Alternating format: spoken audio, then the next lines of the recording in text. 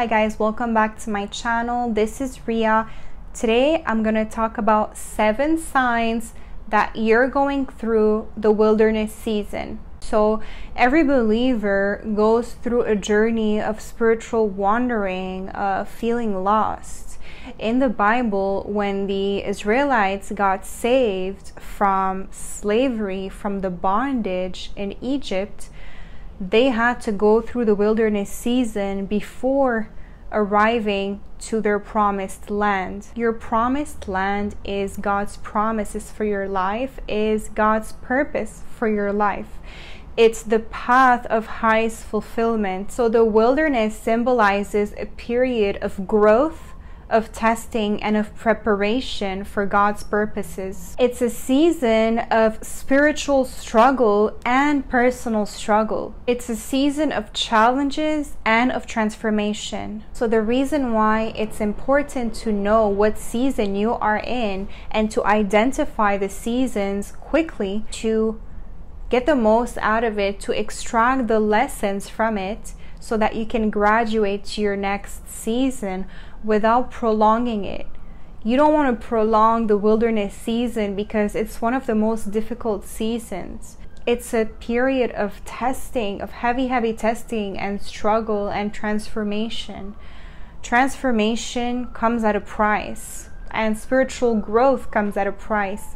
The wilderness season is a dry desert. It really tests your faith. Now, the Israelites were supposed to only go through the desert for 40 days, and they ended up being there for 40 years. Because when you're going through trials, it's easy to get derailed from the road to the promised land. It's easy to take other exits. Let's say, for example, your promised land is your fulfillment of your purpose, and that could come through a business. So let's say, for example, God wants you to have your business, and your business is your promised land.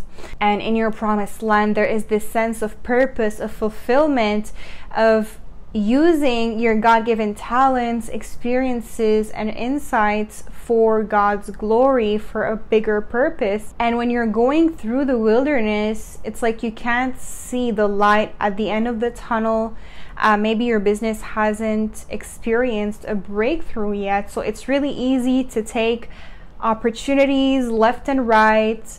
And oftentimes the enemy will send counterfeit blessings when you're at the verge of a breakthrough. So for example, if you're about to break through in your business, the enemy will send you an attractive job offer that you cannot refuse, and you're going to be tempted to give in to that because you've been thinking, I've been working so hard all this time, and maybe this is just not gonna work out. And also the story of how the Israelites turned the 40 days into 40 years is relatable, because we are human, we have doubts, sometimes we take decisions out of fear. So with that being said, I'm gonna go over the 7 signs that you are going through a wilderness season. Number 1 is feelings of isolation. So during a wilderness season, you experience a deep sense of loneliness and isolation. And it feels like you're in a desolate or unfamiliar place. You just feel unsettled. You don't feel at home.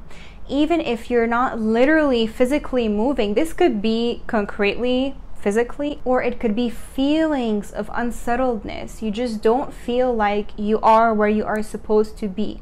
A desolate place. Now, the purpose of this isolation and loneliness is to create space to build a stronger relationship with God so that you can hear God's voice more clearly. And it's also so that you can rely on God. So it is creating a space for introspection, reflection, reliance on God, and developing a stronger relationship with God. Number 2 is struggles or challenges. During the wilderness season, you're going to encounter many challenges. It could be concrete challenges, or it could also be internal challenges and struggles. Maybe you're struggling with spiritual warfare or your mental health, or maybe struggling in a practical area of your life. Now, these challenges and struggles are here to test your faith, your character, and your dependence on God's provision and guidance. Number 3 is surrendering to God. It gets you to a point where you see it very clearly how much you need God's wisdom and guidance because you feel lost. Feeling lost is recognizing the need for God's guidance. That's why the wilderness is also associated with a sense of just wandering. So it can increase your reliance on God, and it can lead you to surrender your circumstance and your whole life to God. And getting to that point is not easy. Sometimes God breaks you before He makes you. He breaks the old you, the old parts that you've put together to fit your image of what your life should look like. He breaks it down before putting the pieces back together the way that He wants it to. So it's very, very difficult to be broken down by God, but it's for a greater purpose, because when He builds you back up, it's gonna be so much better, because in the end He's gonna build you back up to the person that He created you to be. And sometimes you have to be broken to be put back together again. Number 4 is spiritual growth and spiritual maturity. It's a time of refining you spiritually. So God is extracting the gold from you, and you are put through the fire, through the pressure, but that is the process to extract gold. So during that time, you might have increased spiritual encounters, increased dreams and messages from God. So pay attention to that too. Number 5 is preparation for God's purposes for your life and preparation for your promised land, for your next season. So just like Moses spent years in the wilderness before leading the Israelites and taking them out of bondage into the promised land, your wilderness season may be a time of equipping you, of preparing you, of teaching you things that are necessary for your next season. Number 6 is testing your faith. The wilderness season can test your faith, trust, and obedience to God.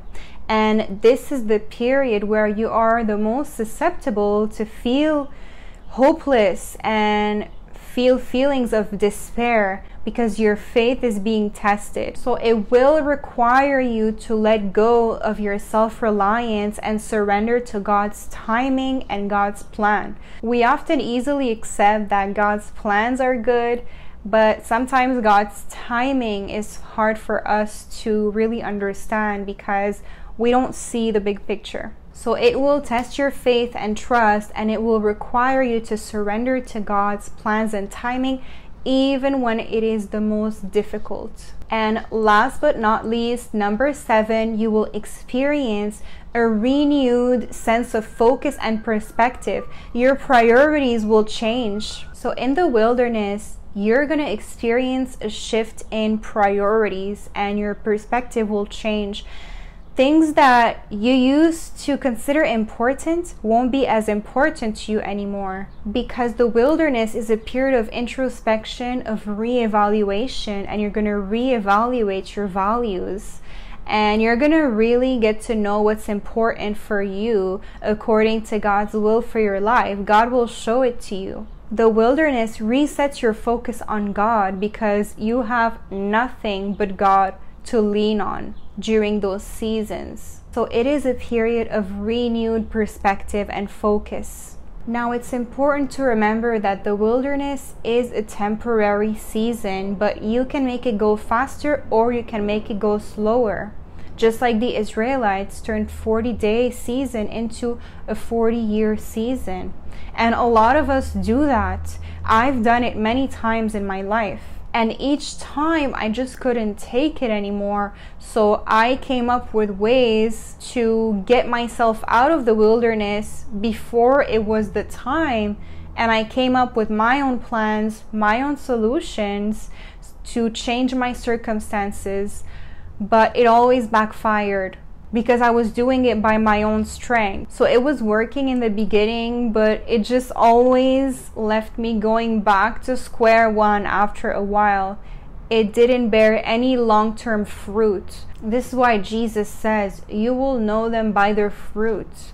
So always evaluate the fruit of a decision. Now, I want to make it clear that not accepting being complacent is the attitude of a winner, and it's actually positive. But what I'm talking about here is finding solutions that are not aligned with your purpose, and you know it very well. So I'm not telling you to be complacent and to not take proactive measures to improve your circumstances. What I'm telling you is take those proactive measures that are in alignment with your ultimate destination. Don't get sidetracked with temporary fixes just because you can't take it anymore. And it's one of the most difficult seasons, but trust in God. Always seek His guidance before taking any decisions. And one thing I've learned is that when it's not crystal clear in your mind and you don't have full clarity, it means that it's still not the right time to take the decision yet. If you take a decision from a place of doubt and confusion, it's always going to be the wrong decision, because confusion comes from the enemy, doesn't come from God. So if you don't have clarity, it means that God is telling you to wait, because it's not the right time to take a decision just yet. So this is how you can make your wilderness season go faster. And trust that He is with you, leading you to His promises, to your promised land. If this resonated with you, let me know in the comments down below. Give it a thumbs up and subscribe to my channel if you're new. I also have additional resources on my website to help prophetic people overcome spiritual warfare, overcome emotional trauma, overcome cycles of loneliness, of emotional abuse, of limiting beliefs, because prophetic people often dealt with spiritual warfare since they were children. The higher the anointing, the higher the warfare they will experience throughout their life.